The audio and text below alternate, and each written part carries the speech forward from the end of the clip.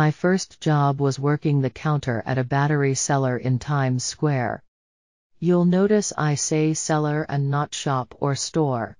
That's because it wasn't a shop or store.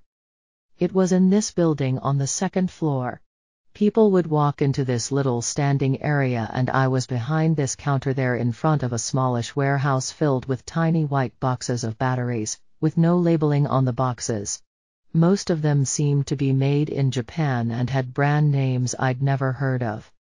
People would come up to the counter and say something like, "I'll take a box of PQ99C," and I'd go back and find a box of PQ99C and bring it to them.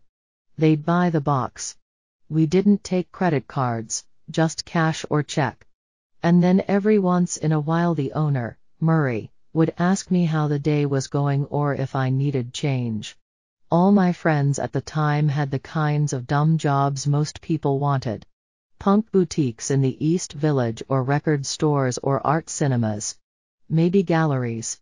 You get the idea. They kind of thought my job was weird. But I liked my battery job. It gave me mental space. I didn't have any of the harassment stories that my friends all talked about. And I learned a lot about batteries. Like a lot. The job lasted a couple years until some developers started buying out all the spaces in the building. I was surprised when Murray sold out. He seemed so battery-oriented and I didn't think he'd give that up. He took the money and moved down to Florida with his wife. She made good cookies. I forgot about that. Sometimes Murray would bring in cookies that his wife made. That lady's snickerdoodles were out of this world. Murray's place gave me ideas, and a few years later when online business opportunities opened up I quietly started an online battery selling business. It took off and I sold it to Amazon for an amount I do not feel comfortable disclosing. That gave me the opportunity to start my consultancy called Mundane, where I create online business models and branding strategies for selling items that would traditionally be considered very unsexy. Like batteries. To reward myself I decided to buy a condo in the old building. I deserved it.